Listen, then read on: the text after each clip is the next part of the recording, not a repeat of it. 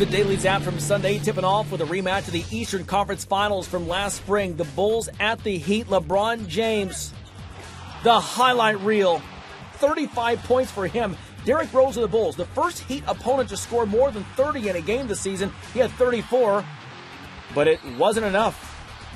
97-93, Miami gets the win over the Bulls in Miami. Cleveland at Boston came down to this. The star rookie, Kyrie Irving, watch him work inside. 23 points, including the game winner here. The Cavs close on a 12-0 run to surprise the Celtics 88-87 and spoil Ray Allen's return from injury.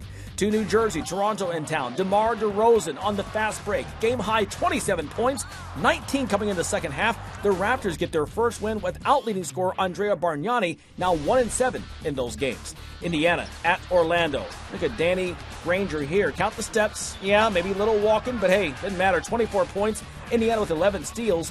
Orlando, 34 second half points, averaging 31 points in the second half in its last 3 games. Dallas at home versus San Antonio. Gary Neal, the block there by Dirk Nowitzki. On the other way, Jason Terry, closing seconds. In fact, 0.5 seconds. He hits the jumper. We go to overtime. Danny Green trying to carry it here. Spurs reserve scoring the final 51 points for San Antonio as the starters were benched in the third quarter, but he can't get it to go. 101-100. The Mavericks get the win.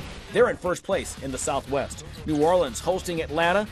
Jeff Teague gets the loose ball, takes it down for the stuff. 24 points for him. The Hornets went 9.5 minutes without a field goal in the second half as they score a season-low 72 points.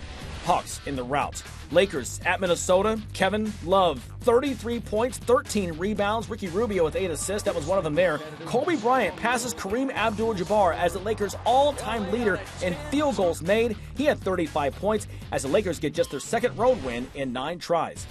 Clippers at the Nuggets. Chauncey Billups, his first game back in Denver since the trade to New York almost a year ago. He was 6 for 12 from three-point range. Season-high 32 points for Billups. 109-105, he helps the Clippers to the win, and they end Denver's 6-game win streak. And that's your Daily Zap.